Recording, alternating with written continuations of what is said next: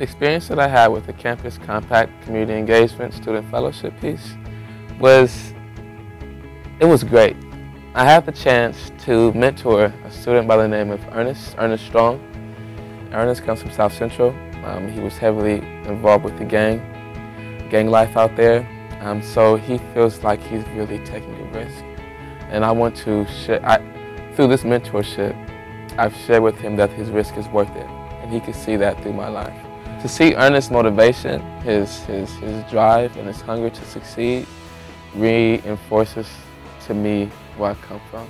It's easy to lose sight of that little kid who was misled and didn't feel like he could succeed. And I never want to lose touch of that. So it's like a consistent reminder, and it makes me want to go out and do more. I learned that the Lord has blessed me with the gift to make other people comfortable. And it's really a blessing because Ernest has told me at times that he just feels like he can tell me anything. And he always reiterates, he's shared this with nobody. Everything that I learned and that I gained from this experience, I want to put it into the campus. I want specifically Brothers Forum, and I really want for them to be able to see the benefits of mentorship and outreach to the community of Pomona, and then to be mentored by the administration, faculty, and staff of this campus so that we can see and feel what it's like to impact another man's life.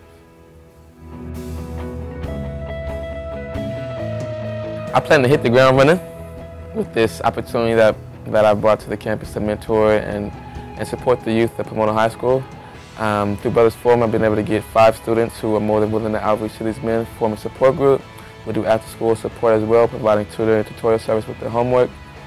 And then we want to really reconstruct the BSU. And we hope to partner with the Women of Essence to also support the women and to really just collaborate in these efforts to outreach and to get more students to graduate and matriculate to college. Because of my experience in the California Campus Compact Community Engagement Student Fellowship Program, I've been reminded of where I come from. As a high school dropout, student who got his GED, went to community college for 4 years, and then matriculated to a 4-year institution. And I want to be an outlet for others who do not have that same opportunity to receive mentorship from others who have already been through those experiences that we can relate to. I want to be the vessel that helps someone else move forward.